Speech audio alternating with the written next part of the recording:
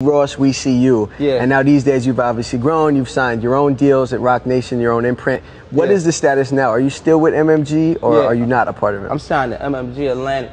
Okay. Like, Roc Nation ain't my label. Roc Nation is a management company that, right. works with me. And me and Roc Nation got like a label deal on the side of all that. Right. Okay. So it's MMG Atlantic and then it's me and Roc Nation with a label deal on the side that's separate from that. Gotcha. Okay. Yeah. Is everything all good with you and Ross? Because there was rumors on the internet about some birthday party, somebody get let in or something like that. When you type my name, you might see 90 things. I got 7 babies. I got beef with Ross on the internet. I got beef with all types of with academics. That shit is not my world, and it's like kind of something like it's hard for me to cater to and keep up to because I gotta see it every day. I try to remove it from my life because it ain't real. And I don't really speak about it like in a real way.